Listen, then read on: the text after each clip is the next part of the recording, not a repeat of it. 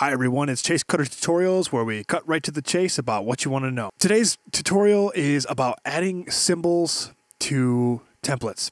So in the description, you'll see a download link for basically just 4 image files that show the correspondence of each of these symbols with the templates that you have stored on your local drive.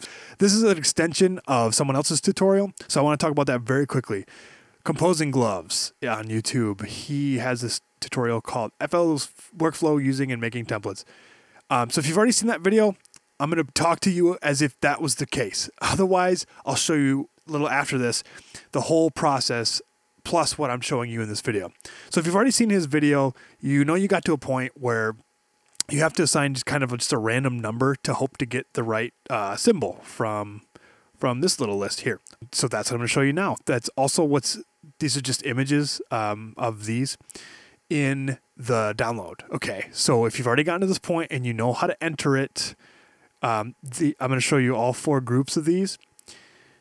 Now, but I should say if you're confused on how to use these numerical codes, stick around. I'll show you in just a second. Okay, so 1 and 2, these 2 pages, the only difference is that they're positive and negative, and that creates dark versions, I guess, if you do the negative, other than 51 and 52. So here's page 3. And by the way, just pause it whenever I'm on one of these if you don't feel like downloading the images. And here's page 4. Now, I only went up to negative 133, but I had a hunch based on what I saw that there wouldn't be much past negative 130. And it looks to be true. I didn't want to make another 20 or 30 folders to test all the way up to negative 150. So at least in this version of FL Studio, this is what they are, and that's only as far as they go. Okay, so there's the whole thing. Now, so say you're scratching your head, well, how do I get those on my template? It's already in this guy's tutorial, so you can just go watch it with him, but I'll show you a really quick buzz through on how to do it ourselves. Okay, so say you want to make your own template to show up in this list. We're going to go through how to do that super quick. All right, so go to your files. The fastest way to do it is to just open this file up because you got to work with it so much, so you might as well do it. So you need to find your FL Studio thing, so OSC, and then I think it's image line or program files. It's either right into FL Studio or image line. I don't know because I have it on my D drive, sorry. But find your FL Studio 12 folder like this. Okay, within here, I'm going to go to Data, Projects, Templates. Here are your folders, so I'm going to make a new folder, which makes like a menu folder in FL Studio later when I open it, and call this one just Tutorial. So within each of these category things, nothing's going to actually be a template until you make a subfolder. So I'm going to make this Demo Template. Within that folder, you need to have an FLP project, just basically a saved FL Studio file.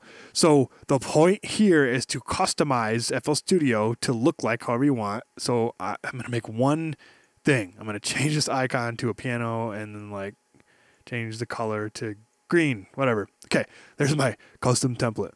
Beautiful, huh? Okay, so now you hit Save As. Then you navigate to the same stuff. So like C, Program Files, blah, blah, blah, FL Studio 12, Projects, Templates, and then find your folder, mine is Tutorial, Demo Template, and then save it in that subfolder and call it the same thing just to be safe. Demo Template in my case. Okay, now it's in this folder. But the last thing we need is to add a .nfo file with certain properly formatted text in it. Best way to do that, just like Composing Gloves tells you in his tutorial, is to just find one of these default ones so I went to FL Studio Data, Projects, Template. I just went to Minimal and picked Basic. Just copy any of these default ones or Control-C. Then go back to your folder and paste it next to your FLP thing.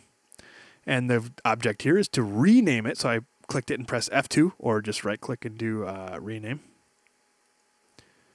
Takes so much longer to do that. Name this NFO file the same thing. You're not done yet. Once you've named it, don't leave. Press enter or double click it to change this information. So this is what I was talking about. In his tutorial, he gets to this point and he's like, I don't really care what the image is, and that's fine. He's a super awesome guy, by the way, and I like his tutorials a lot. I'm going to be learning a lot from them in the next week or so. Now, you literally should change this to match what you want. So this is a demo template for my video. So in this, after the equal sign, menu icon index equals, type either a number or a negative number.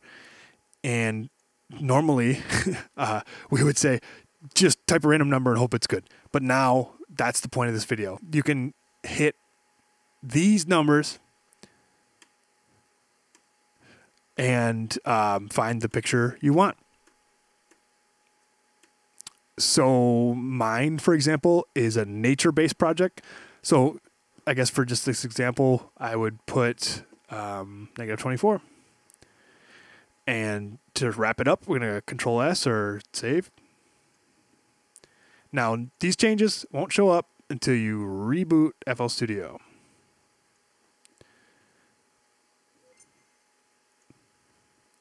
Then, when I go to New from Template, you'll see the tutorial folder, demo template, and there is my little flower, I guess. I don't know, whatever. So, yeah, there. That's how to do it. Thanks to Composing Gloves for getting me to that point. And I'll show you, and if he watches, I'll show him. What I had to do is kind of funny, actually, if you want to stick around, to figure that out. So what I did was go to,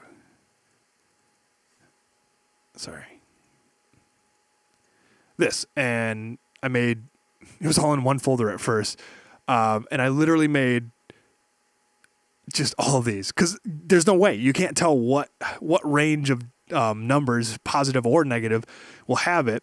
But what I did is I found some people on the forums of just random places on the internet, kind of digging through. So yeah, here we go. This guy like tested them one by one by opening FL Studio every time to find it, to find what each of these numbers kind of meant, and then was like taking notes on what they kind of look like.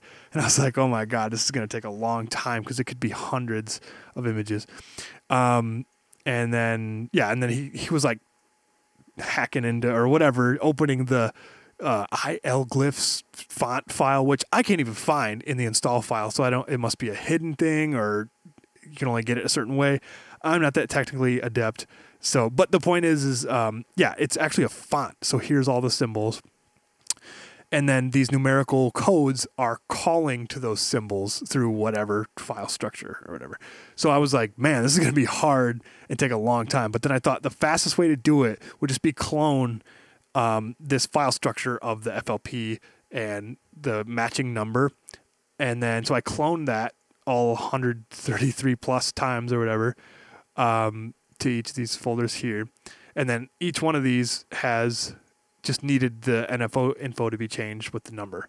And so naming them the exact number I was planning on entering in each NFO file allowed them to, instead of me having to go to Photoshop and like copy and paste a little screenshot of every single thing or whatever, I knew that the number would just correspond by the name of the template, quote unquote. These aren't really templates. They're just there to show, if you type in each of these numbers, what icon is going to be showing up. I mean, you get it. I'm just showing you what I had to think of to get all this to happen as fast as possible without having to do trial and error hundreds of times in a very confusing manner. So yeah, there's the result. I hope you guys get good use out of this. It's for a very tiny thing, but I had a lot of extra time today, so I said, screw it, I'll figure this out. And yeah. So to see more details or similar information, definitely check out Composing Gloves, because that's where I'm going back to right now to finish this tutorial, and then go on to his more advanced tutorial, which talks about making like contact-based templates, and that's exactly what I need. So I was very happy to find his tutorials, and I just wanted to add to one, and that's it. All right, cool. Well, I'll see you next time.